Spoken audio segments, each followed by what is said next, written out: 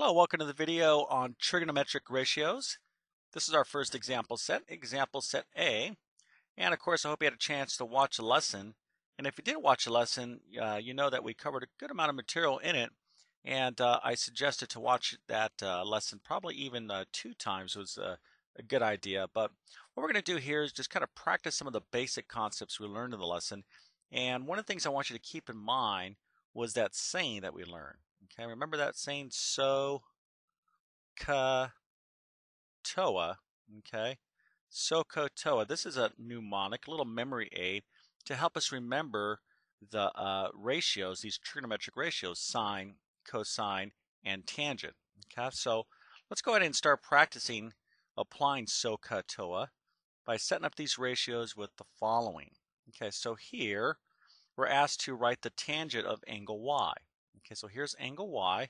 So the tangent, just a quick review here, I would be using the TOA, right? Okay, that's our saying, that's how it goes. So tangent, or TOA, is equal to, the tangent is equal to the opposite over the adjacent. Okay, that's your TOA, T-O-A, okay?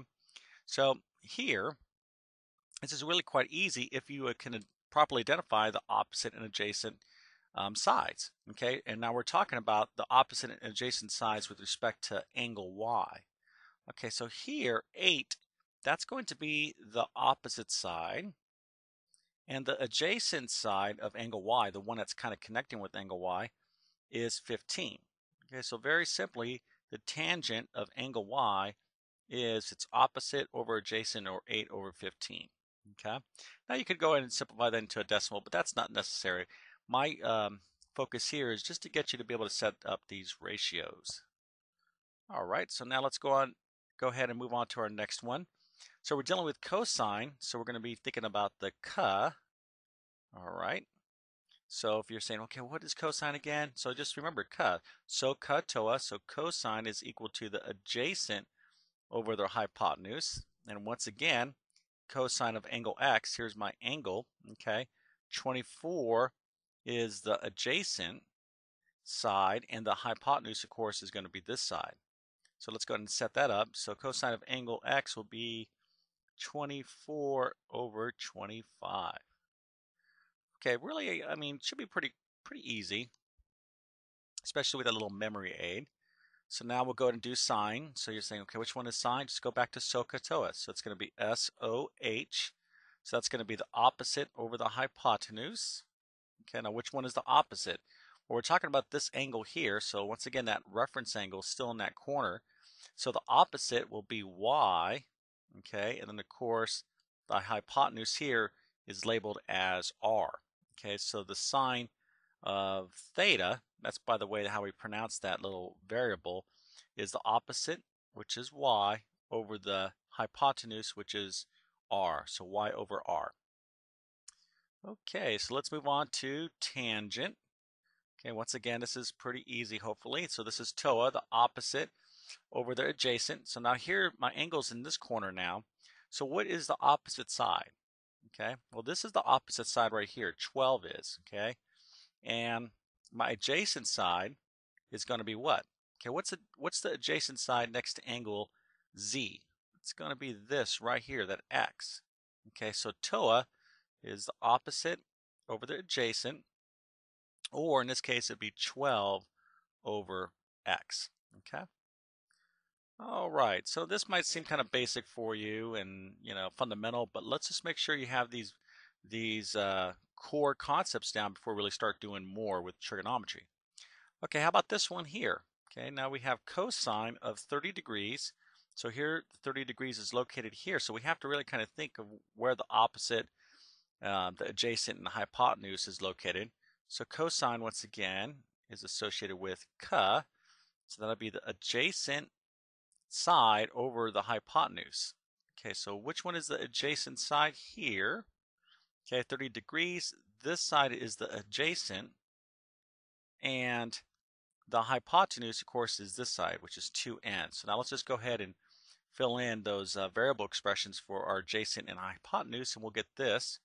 We'll get n over the square root of 3. Okay, that's my adjacent side, and my hypotenuse is 2n. Okay.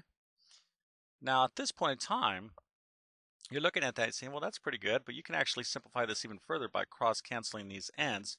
So you have the square root of 3 over 2. Okay, so cosine 30 degrees equals square root of 3 over 2. All right.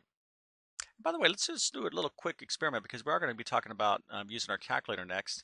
Let's go ahead and just test something here. Let's go ahead and find out what the cosine of 30 is using our calculator. A little bonus problem here. Okay, so I'm getting 0.866025. Okay, so if I type that in, 0.866025, let's see if this works out. Okay, let's see if this is in fact a right triangle. Okay, if these measurements were appropriate. So I'm going to go and find out what the square root of 3 is, and I'm going to divide it by 2. Okay, it's a good little exercise to make sure you know how to use your calculator. So square root of 3, I'm getting as 1.732 or so. And I'll take that, I'll divide it by 2.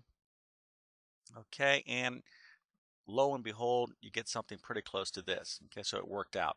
So what we're doing here, okay, is kind of verifying that this particular triangle is a right triangle.